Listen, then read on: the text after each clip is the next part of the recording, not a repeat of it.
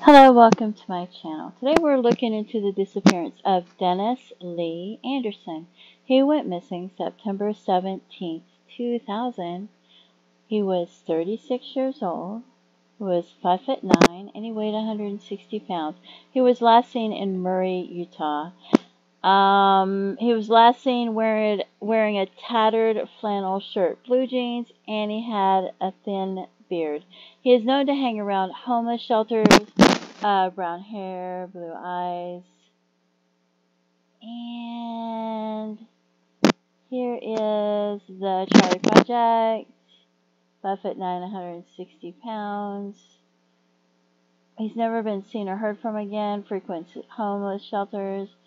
And we have one John Doe that really was pretty much the only one I could find, but I added a couple more. Lake Havasu City, Arizona. This is a month later.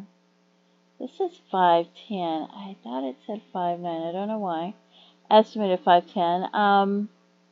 Anyway, this was, let's see, he went missing. This was less than a month later.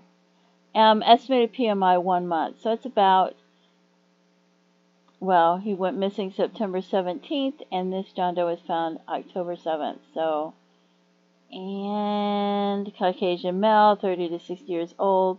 Victim of homicide by gunshot wound. Body found inside a sleeping bag at Sandal Cove, Lake Havasu, wearing a white hot boat t-shirt, black Casio watch, digital calculator, blue jean pants, size 32-34, black leather 32 belt, white socks, white Reebok tennis shoes, size 10.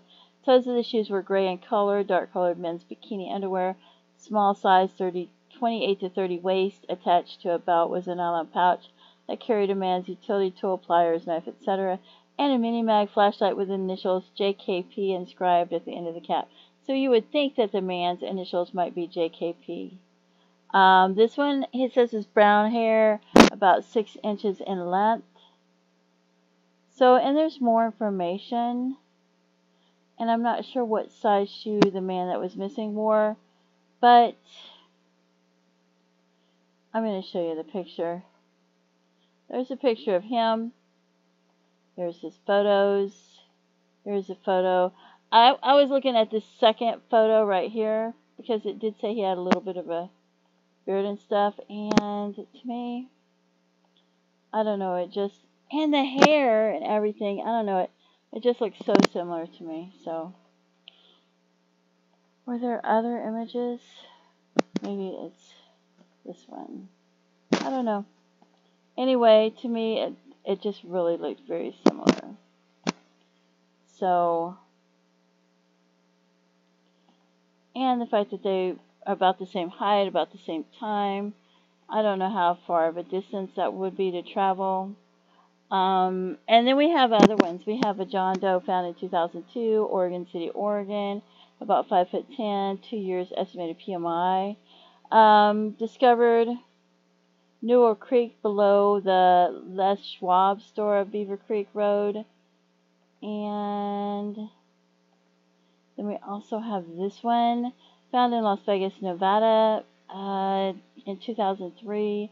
Estimated PMI 2 years, died 2002. About 5'8". Hiker found partial skull, Kyle Canyon Road, Deer Creek Road. So there's my John Does. And you can pause them and look at them.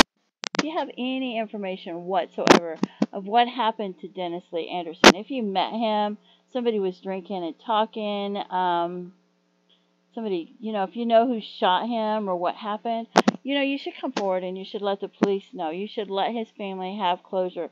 Don't think that just because one person's living and you know this person that they're of more value than the victim, because the victim is a victim. They have no more life. They didn't get to live their life. That's what's of more value. And the family getting to have closure, and you might be thinking, well, they won't get to have a funeral because they won't get to have an open casket, but they'll get to scatter his remains and things like that. So, and will help them to have closure. Not having closure is just a horrible thing for anyone to have to go through for his loved ones. And if you know who this John Doe is, or any of these other John Does, you should come forward and you should let the police know. Maybe you feel like it's hearsay, and you know when you go to court, if it's hearsay and you're not sure if it's true, it's not good it's not good for testifying. But you're not going to court when you give them information. You're just helping them to solve the case, and you should let them decide what they feel is relevant or what's important. And maybe, 23 years ago, maybe you were afraid to come forward, and maybe you're not afraid anymore. Or maybe you gave somebody the information, 23 years ago, and you're afraid they may not have that information anymore. Because, sometimes the information gets stored differently, software programs, things happen.